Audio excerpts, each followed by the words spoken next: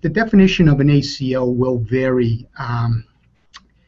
For the most part, as a provider, we are certainly all accountable for the care we provide. What the accountability here is the fiscal accountability.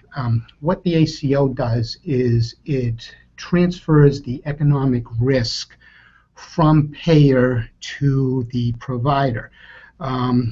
In the case of the Pioneer ACOs, what this is doing is basically taking the risk away from CMS and putting the provider groups on a budget. And our responsibility as providers is to continue to provide high care focus on preventative care, but at the same time, try to reduce the cost to the best of our ability. What is more significant and why you really should be paying attention to this is the number of organizations such as McKiper that are becoming ACOs. As of January 1st, there was approximately 4 million beneficiaries now covered by an ACO, and I believe that was well over 250 organizations that were also ACOs.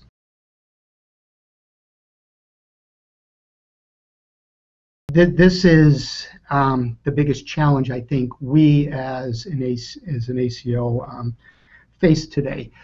We have our own P&T committee, and our P&T committee is now responsible for basically looking at what value the drugs bring to the table. We are looking for outcome-driven data. We are looking for data that would show a reduction of events, which certainly is intuitive to reducing costs. We're also looking for data around the impact of patient hospitalizations, patient ED visits, etc.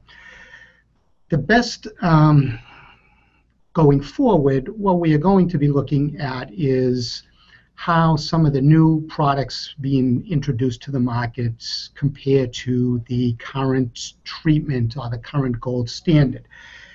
And we're going to be looking at some way of comparing which products are which are the safest, which are the most efficacious. And really, in my opinion, we're probably looking at a model that is similar to the UK's National Institute for Healthcare and Excellence model, which is widely used, again, over in the UK, which looks at safety, efficacy, and cost more on a global perspective and provides guidelines on which way to provide efficacious and safe treatment options.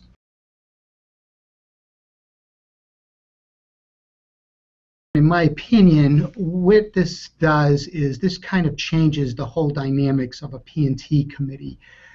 I think everybody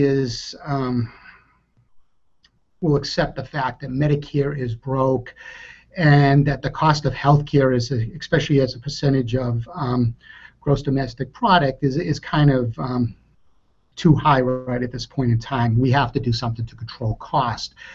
This ultimately is an experimental model of reimbursement. The success will be measured over time, but success will probably be determined by the ability to control cost.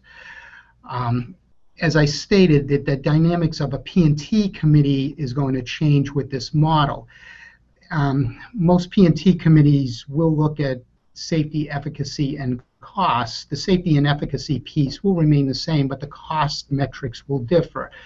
The return on investment that a P&T will look at certainly differs right now between, say, a hospital, which probably looks at the length of stay plus maybe the 30-day readmission rate, and that's what they're using as their cost metrics to determine whether a product should or should not be on formulary.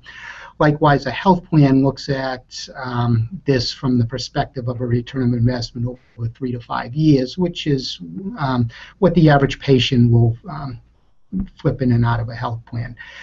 For an ACO, many of our patients are with physicians for decades. So our return on investment, our metrics, financial metrics differ. We look at a very long length of treatment, probably in the 5 to 10 year range. So the economics for us sitting at the table differ. And ultimately, again, we are going to be looking at comparative effectiveness data and looking for information regarding reduction of outcomes and reduction of events.